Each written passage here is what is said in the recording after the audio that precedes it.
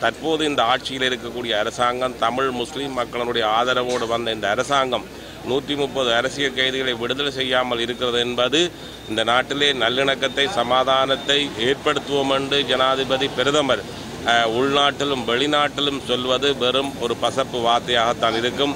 ஜனாதிபதி கூறியது போல் உள்நாட்டுக்குள்ளே இந்த பிரச்சனை தீர்க்கப்பட வேண்டுமாக இருந்தால் முதல் கட்டமாக இன்றைக்கு சிறையில் இருக்கக்கூடிய இந்த 130 அரசியல் கைதிகளையும் எந்த விதமான நிபந்தனையும் இல்லாமல் அவர் விடுதலை செய்து தான் சொன்ன அந்த வார்த்தைக்கு ஒரு அர்த்தம் கற்பிக்க வேண்டும். அதைத்தான் நாங்கள் எதிர்பார்க்கின்றோம்.